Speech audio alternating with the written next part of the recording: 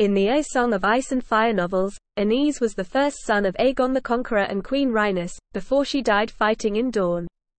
Maegor, meanwhile, was the son and only child of Queen Visenya, Aegon's other sister wife, making him Aenys's half-brother. George R.R. Martin made Targaryen dynasty names by mix and matching different name elements. Aer, in, Aegon, Aemon, Aemond, Aerion, etc. And the suffix, nys, from, Rhaenys, less clearly, Viserys, and, Daenerys. In universe, Aenys's name is apparently simply a combination of his parents' names, Aegon, and, Rhaenys, yielded, Aenys.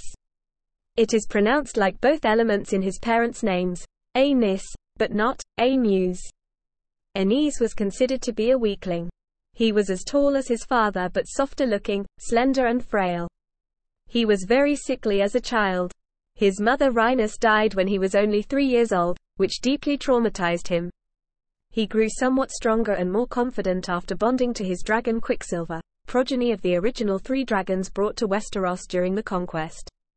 Like his mother, Aenys enjoyed court life and was a great patron of the arts. He was dabbler in poetry and alchemy, though not much of an academic. Nonetheless, he was quite charming on a personal level at court, in contrast with his brutish younger half-brother. He wore his hair long down to his shoulders, curled into ringlets and perfumed. He also had a thin silky moustache and beard, well manicured to come to a fine point, described as a Three Musketeers look by Martin.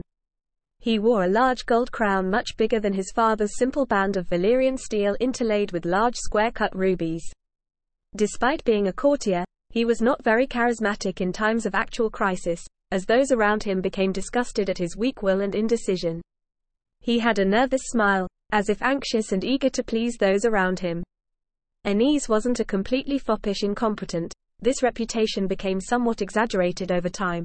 He did well enough at jousting and feats of arms not to embarrass himself. He wasn't just tripping over his sword, but he was only adequate, in contrast with the great legacy of his father.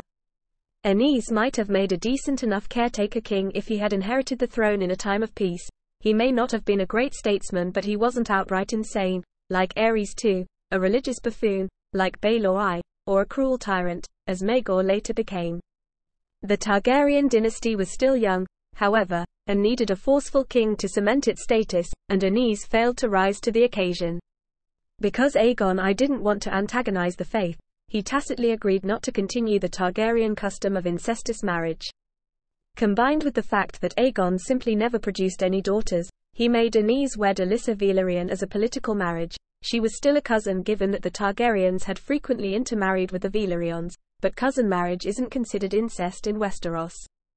Aenys and Alyssa had 3 sons and 2 daughters, who in order were Rhaena, Aegon, Viserys, Jaehaerys, and Alazan.